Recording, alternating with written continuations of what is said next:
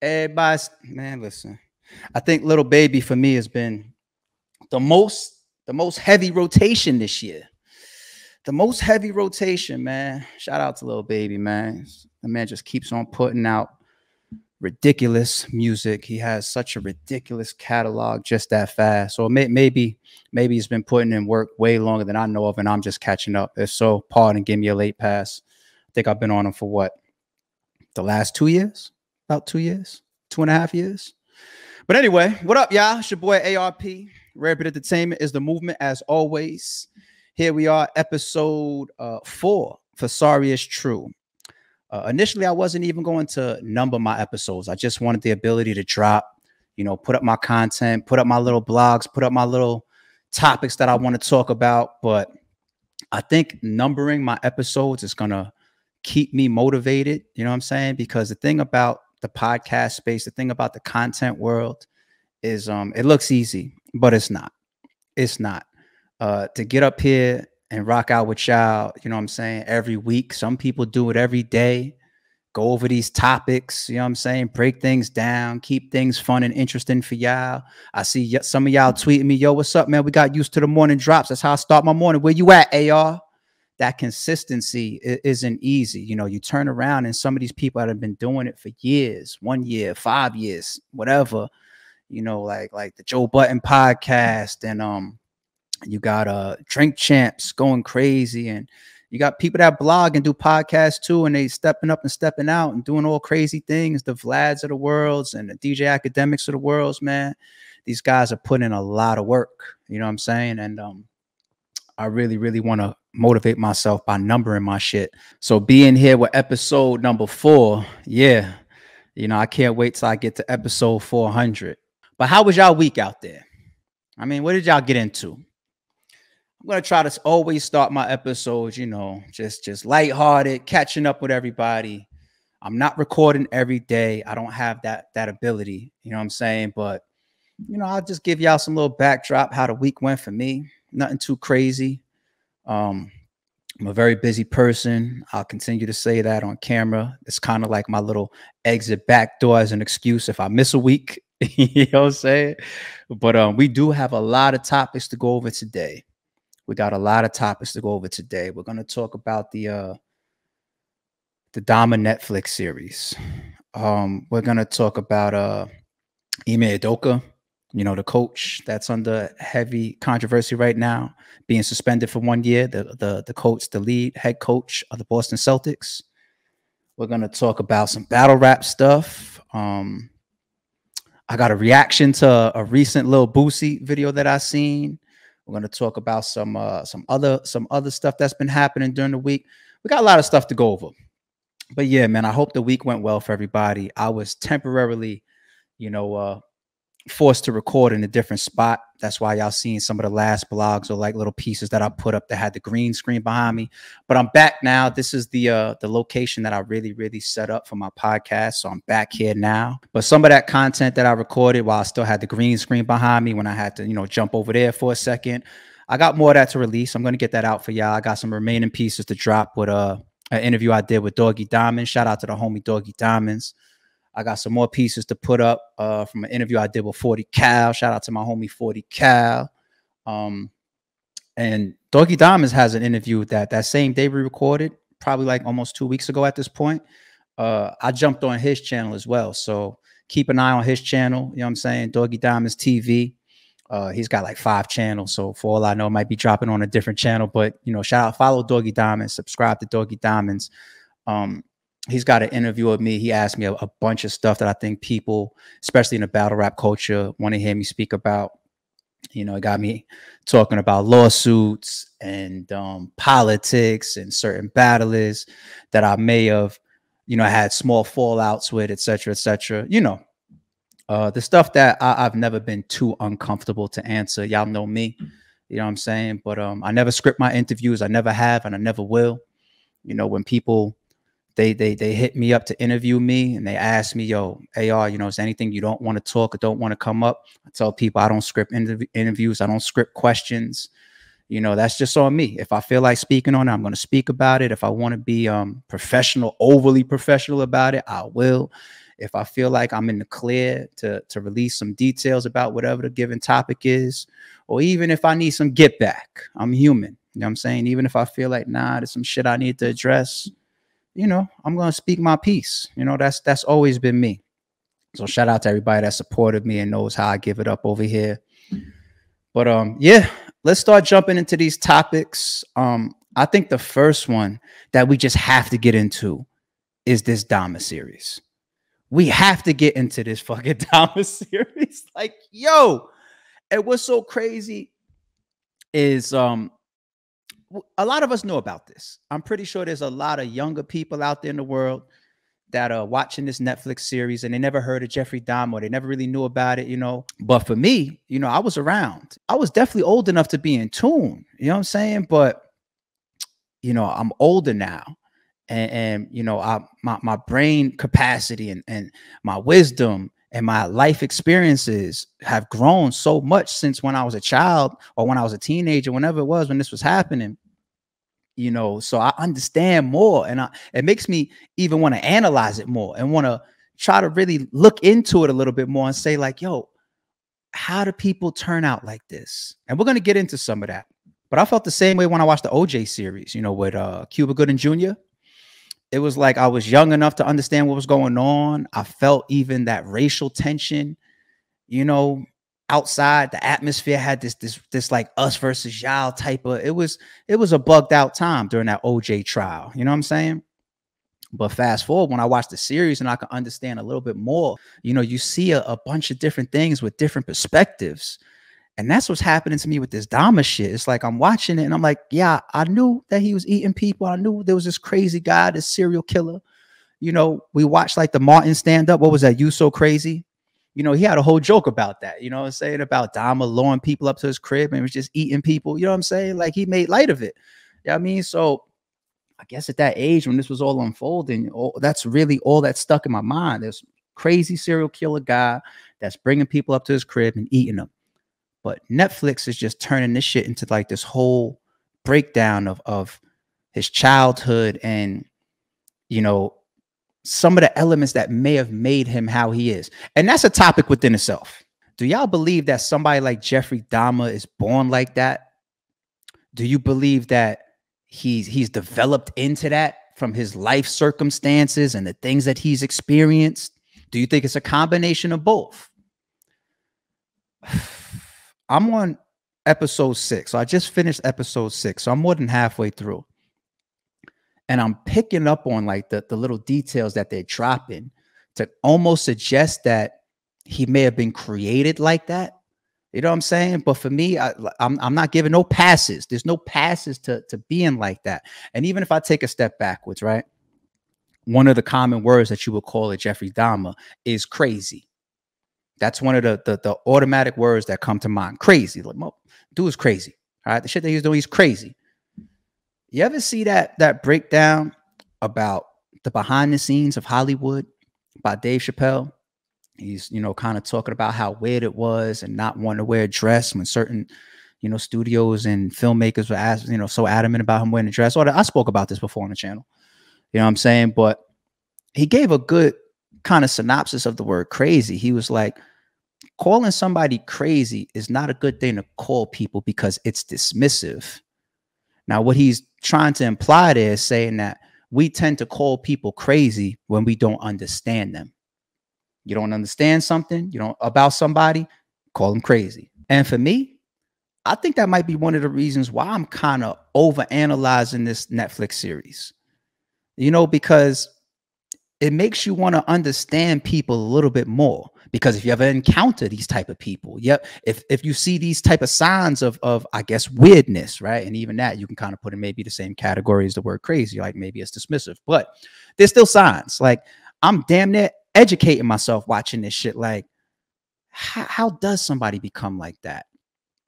And they're putting shit in there. They're putting shit in there. You know, they put in there, of course, the scenes of his family fighting, you know, his moms and his pops, you know, separating, all that type of stuff. And, you know, mom's peels off with the younger child and basically abandons him and the father and all that. You know, he goes to, what is that, like custody court and everything like that. we can't put that nowhere near a piece of determining how you become Jeffrey Dahmer, because how many of us have been through these type of situations where, you know, the household is broken, or daddy's not there, or mommy's not there, or maybe neither one of your parents is there. Maybe you grew up on your own, and you know what I'm saying, in a foster home or something like that. But they put that in there. They put that in there. That's one thing that they put in there. One thing that's heavily suggested that they put in there as well, or suggestive that they put in there as well, is his attraction to men and his sexuality. That's one thing that I didn't know from when this was going down and it was actually happening versus me watching it on Netflix. I didn't know that Jeffrey Dahmer was gay. I didn't know that. I didn't know that he was attracted to men back then. But one thing's clear here. They're definitely trying to put his attraction to men as one of the ingredients as to why he is, or how he became how he is. But even that, to a degree, it's a little bit of a stretch. You know what I'm saying? Like, come on, this is America. We've been here long enough. You know what I mean? And we have been through these periods where we see different lifestyles and different cultures, even different religions, treated as minority, right? And that leads me to another point, you know, and I don't want to jump around too much because I want to stay focused on these ingredients that they're kind of trying to depict. But even if I jump off for a second, the times that this was all based in, that kind of adds to it a little bit, because if we stay on the part about his sexuality, right, and him being gay, that even shows how people are reacting as far as some of the police negligence, right? Now, some of the shit that they put in there is just like, yo, this cop is dumb, or these cops is dumb, or they're not reacting enough. Like the neighbors are being smarter than the fucking cops. You know what I'm saying? But think about, you know, the one where, or the piece where, you know, he's got the cops coming up to the crib and he's like, he lets them come in. Like, he's bold, you know what I'm saying? Or either that, or he's just so calm. It's just like, yeah, come on in. You know, I'm still gonna get away with this or whatever. But the cops kind of got this reaction almost as like they're grossed out. You know what I'm saying?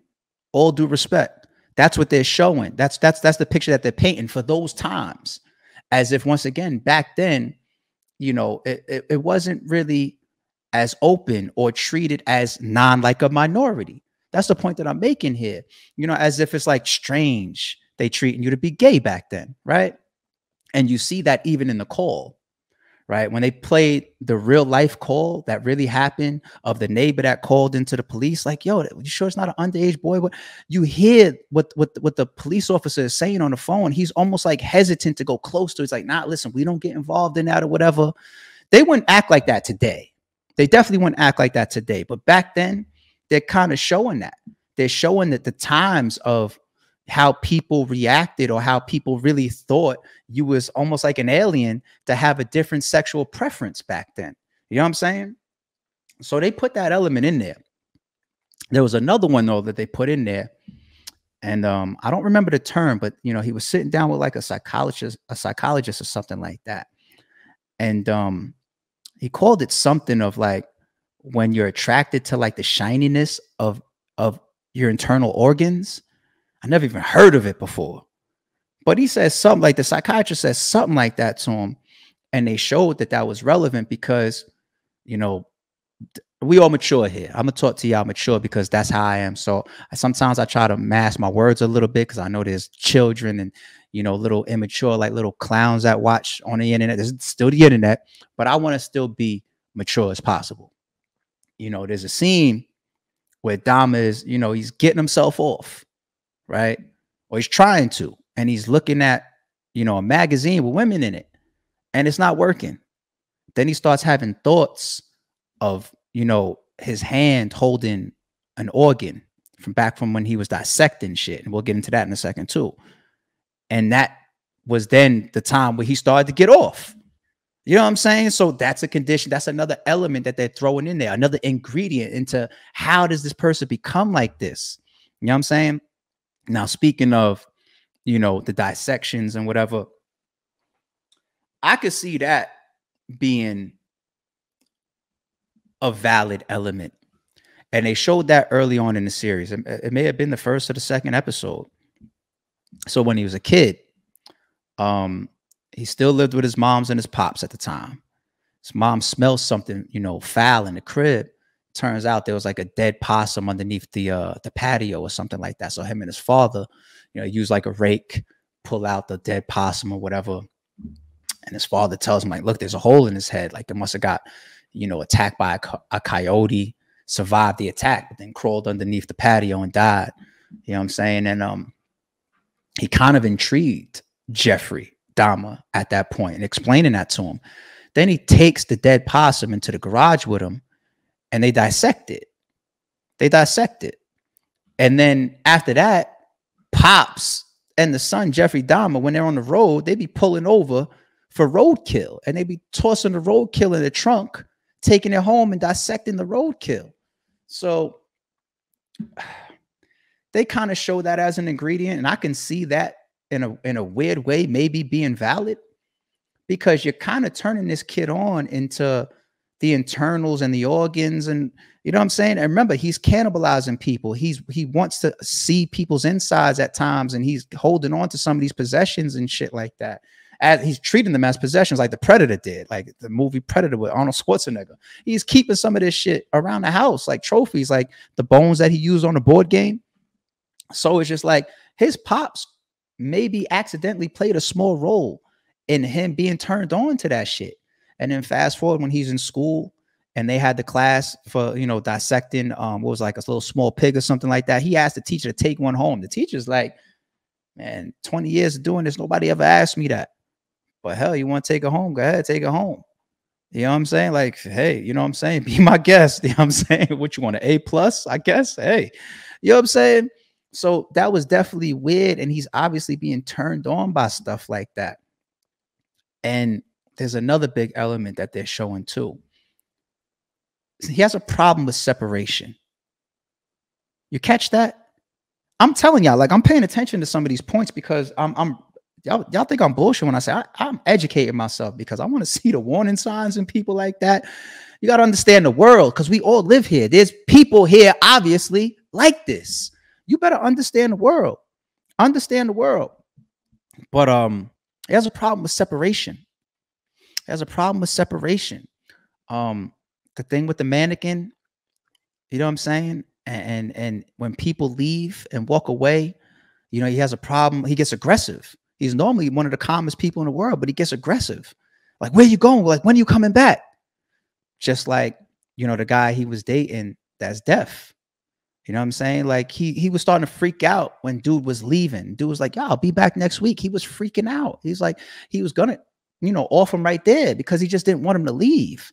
And maybe that also plays into him keeping things, keeping body parts, and also wanting to cannibalize these body parts because maybe he thinks that that makes him a part of them or makes them a part of him. You know what I'm saying? It's just like, and we've seen stuff like that in certain movies where, damn, what movies was it where they feel like they eat something and it becomes a part of them? But anyway, you know what I'm saying? So he has a clear issue with separation, you know, and his father picked up on a lot of the signs. His father seen how weird he was. You know, like there's times where his father is just like, I don't know what to do with this kid. You know what I'm saying? Like when he was getting out of the, what was it? He was locked up, or he was in some detention center or whatever. And he asked him, he's just like, man, so did you speak to anybody when you was in there? Maybe a psychiatrist or somebody, you know?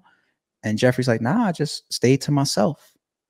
His pops is like, fuck, this nigga ain't gonna change. Sent him to the army. Nah, that didn't do it. That didn't help. That wasn't gonna do nothing. When him and his new girlfriend, the father's new girlfriend, went to Jeffrey's crib, his apartment, you know what I'm saying? And you know, he's like, oh, you got a fish tank. And Jeffrey's like, yo, sometimes I just sit here for hours and watch them swim. His pops is like, you know what I'm saying? Like his pops knew that he had a weird son. He knew that he had a weird son. And they show a lot of that. Like, again, as much as you can say maybe some of those characteristics he was born with, I guess you got to just continue to study the human mind and human body or whatever to learn stuff like that and figure out whether that's possible or not. But they definitely show that there's elements that made him become what he is. And yo, this episode 6, where they almost bring in almost like a co-star almost, because they really give him a big focus. You know, the guy that he was dating that was deaf. And let me say this too about the show. It's done extremely well. It's done very well. The acting is all great. You know, we watch some shows and just be like, damn, this acting is shit. Like they're nailing it. These characters are nailing it. They really put this one together, you know, and maybe that's another reason why it's hitting the way it's hitting. Yeah, a lot of people talking about the series right now. There's some scenes in here that's gonna bother y'all. Like even in the very first episode, because they came out guns blazing. There was parts in the first episode that was getting to me like, oh, whoa. You know what I'm saying? They go in there. They are going there. But you know, from a creation of trying to portray this for what it was an extreme situation. They're completing that objective. They're delivering it, and it's feeling extreme. You know what I'm saying? But back to like the deaf guy, you know, even the way they built his character up, the deaf guy, you know, they really made us connect to him. They made us respect him as a character. You know, like he was looking for the right things in life. You know what I'm saying? He didn't want to be some fast guy, just all out there wilding out, being crazy.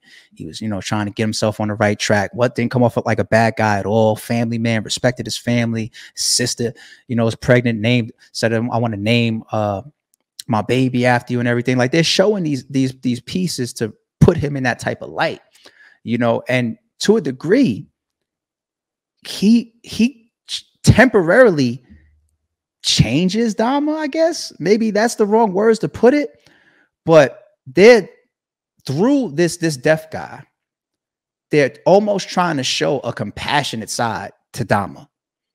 They almost get away with that. They almost make you feel like, damn, like maybe they're clicking because they both have differences in the world, because they clearly show what it's like to be deaf in this world.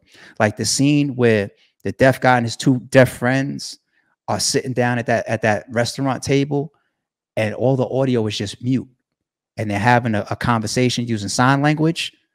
It's such a dope scene. That's a dope scene, son.